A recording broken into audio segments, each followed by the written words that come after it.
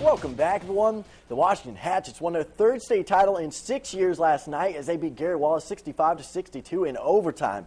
The Hatchets took a 3-point lead into halftime, 31-28. The game would stay close in the second half. Wallace's LaTroy Taylor would tie the game up at 56 during regulation, sending the game into overtime. Dylan Irvin would end up putting the Hatchets up 7 in OT, but Wallace would claw their way back within 3. But their desperation attempt would be no good as Washington wins their 6th state title in school history. Cody Zeller finished the game with 20 points and 26 boards. Sports 10 spoke with a junior after the game and got his thoughts on a repeat next year. Any pressure? Can we get a repeat for next year now for you? Hopefully. We'll start working this summer, but I'm just going to enjoy this one now.